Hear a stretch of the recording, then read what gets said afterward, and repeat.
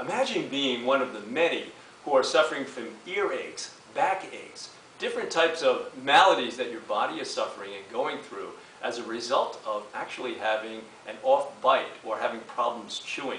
We're here with Dr. Kendrick of Kendrick Orthodontics, who's about to tell us how some of those things and the corrective things can be done to actually improve those issues that are hurting you today. Dr. Kendrick, can you tell us something about that?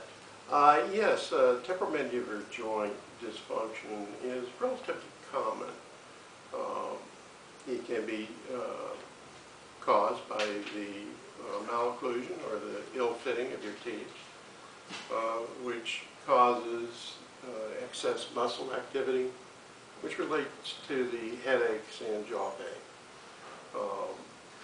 Orthodontics will basically help the alignment of the teeth and eliminate those problems with the excessive chewing or bruxing at night, which creates those headaches and pain and ear problems.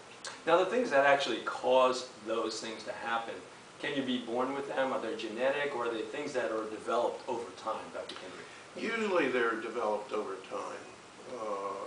The onset of headaches usually occurs when individuals are actively under stress, or they have certain physical problems, and essentially what occurs is that increases the muscle activity, and therefore if you have a malocclusion, that's going to trigger the headaches and the joint pain.